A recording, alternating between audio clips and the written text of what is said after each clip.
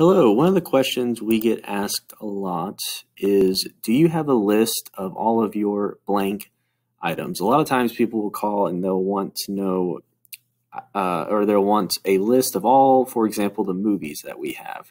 We don't actually have those lists just sort of lying around, but there are ways that you can pull them up using the advanced catalog search. So I'm going to show you how to do that. So we're in the advanced catalog search system. We're going to ignore this for right now. And for example, movies is one that we get asked about a lot. So I'm going to show you how to generate a list of all of the movies at a specific library. So under item type, we're going to scroll all the way down to video recordings. Select that.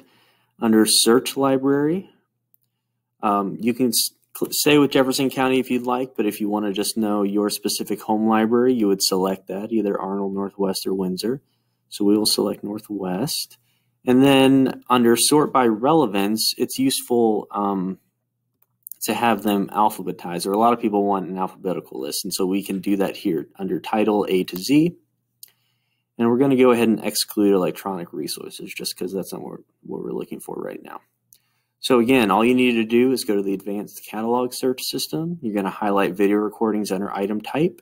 You're going to select your home library, or again, whatever parameters you wanted to search.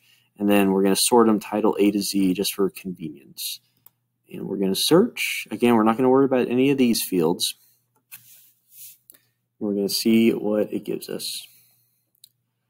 All right, so you can see right away we've got a list of 7,000 items. They're all going to be at the Jefferson County Northwest system, and they're going to be arranged A to Z. Now we're going to start with the numerals. So that's how that works.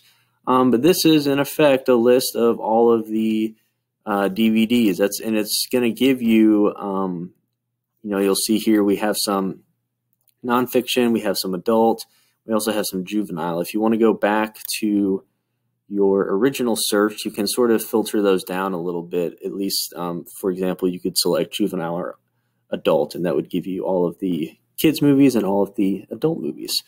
Another sort of thing that is useful is this publication near button. So if we select this, and let's say, let's go between. Let's say I want a list of all the movies the library's gotten for the past 2 or 3 years. So let's say from between 2018 and 2020.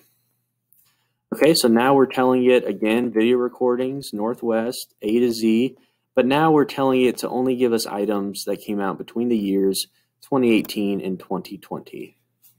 And so if we run that search, and let's see what we get. All right, so now we're getting much fewer results, but these are going to be items that came out within those parameters that we included. That doesn't necessarily always mean that, for example, the movie came out that year, especially if it might have been a reissue or something like that. But you will be able to see the items that are more recent, and again, they're arranged A to Z. So again, these are just some easy tools to use to generate lists. The example I used was video recordings, but you can do that with any of the items here to generate either a list of what's most contemporary, or if you just want a giant list of everything that you can go through and browse at your leisure.